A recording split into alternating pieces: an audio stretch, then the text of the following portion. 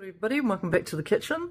It is Friday and we want to produce something that's going to be great for dinner and something that's going to be easy. We're all about that easy life, so let's have a look at what we've got. So today we're going to be doing some loaded wedges. I have got some kumara here, which is our sort of sweet potato here in New Zealand, and I've got another sweet potato. This one's orange, and some baking potatoes. I've got salt and pepper, oil, garlic, paprika, and I think that'll do to make some really good wedges. I've chopped up all my potatoes and things so that they're mostly an even size. We don't want small ones that are going to go soggy and bigger ones that are going to be not quite cooked. We want them to all cook evenly.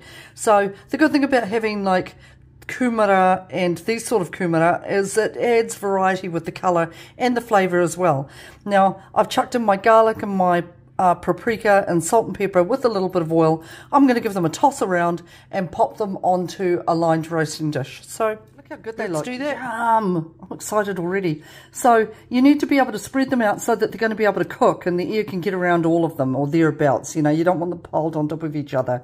Now the other thing that you could do is put in things like roast cauliflower or other things that you can roast. I can't even think about them. Roast pumpkin. Yeah, just so that you can have like a variety of wedges. It'll be just absolutely beautiful. So let's chuck this into the oven, which I've heated at 185 degrees. You knew that, didn't you? And let's roast them off for about half an hour and see how we go. Righto, have a look at those. How good do they look? Now don't be tempted to think, oh, it's all over there done. What we're going to do is we're going to give them a rough toss, and then we're going to put them into the oven for another 10 minutes because that's going to like crisp them up a little bit more. So, and don't forget that these ones smell beautiful. If they smell good, they'll taste good. That's my theory. Those are gorgeous, gorgeous wedges. Look, absolutely amazing. Smell fab. And I am going to dress them up. Now, you can put anything you want on this. If you just want to smother it in tomato sauce, you do you. I'm going to put some sour cream and avo and other bits and pieces on it to make it look good and taste good. Right, there we go. So good. I've got bacon and cheese and avo and sour cream, and I am looking forward to our dinner. Yep.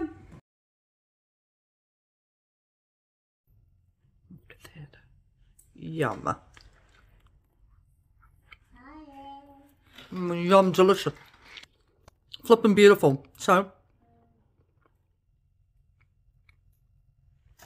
hope you guys are well. Take it easy. Thanks for following us. We really appreciate it. And we shall see you very soon. Ka kite anō.